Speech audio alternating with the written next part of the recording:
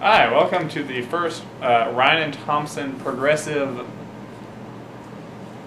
video. We decided we'd make little production updates according to whatever we're working on at the time.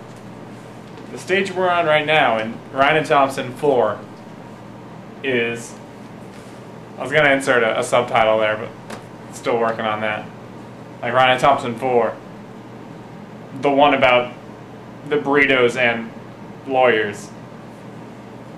Anyway, we're on storyboarding right now, which is for us the first part of any video, because we don't like scripts, so we storyboard it and then half-ass the dialogue.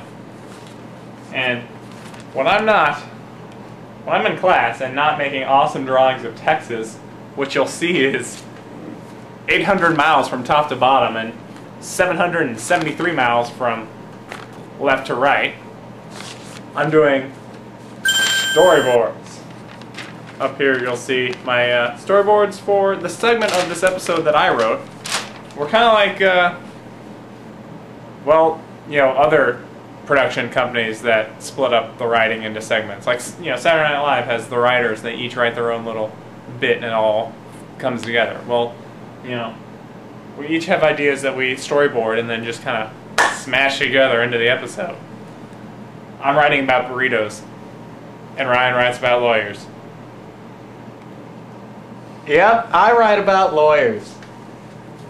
And what I'm doing is the rest of the script, or rest of the storyboarding here, and it's coming along nicely. We got a little introduction up here with a little whatever. And, you know, I mostly do it on the plain old notebook paper. I do have little character drawings here, but they're not really important, and they don't really match the characters that we're going to put in this film, I think. But anyways, yeah, that's what I'm doing, and I'm having a blast. A miniature blast, a blasty. But, yeah, I do some analog storyboarding, and Thompson can fill you in on digital storyboarding. That's right. See, I mostly draw this analog storyboarding, as Ryan called it, in class, when I'm not drawing awesome pictures of Texas and writing notes.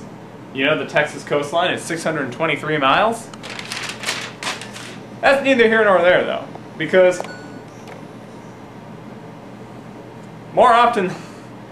even more often than I take notes, I sleep. I sleep through most of my classes, so it's really not a productive time to do storyboarding, which is why I do digital storyboarding with the Wacom tablet and my computer. You can't really see it because it is a crappy monitor and it kind of fuzzes, but here's my storyboard. It's a pivotal moment where a character discovers malfeasance, and yeah, it's digital storyboarding. And that's why I gave Mortal Kombat 2 an 8.5 out of 10. It's not the most balanced fighter out of the whole Mortal Kombat genre, you know, Ultimate Mortal Kombat 3, but hey, it's a whole lot better than Mortal Kombat Trilogy, because that threw in a whole lot of characters, and it just made the Mortal Kombat fight engine completely unbalanced. I mean, come on, Shao Kahn against like Liu Kang, who's gonna win? I mean, Liu Kang wins in the movie, but Shao Kahn is so powerful, and he's all like, I got a hammer, and Liu Kang's like, blah, blah, blah, and it just doesn't make sense. And that's why I think Mortal Kombat 2 should have a little bit of dignity and have an 8.5, even though it is like, what, 1994, that's like, what, a billion years old in video game years? Because video game years has their own, you know, whatever. But, yeah. And here's Thompson for the next video game we're going to review.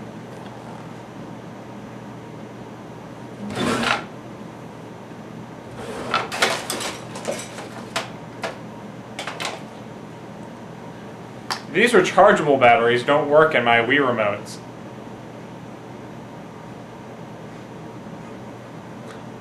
Also, the Mortal Kombats were better on the SNES.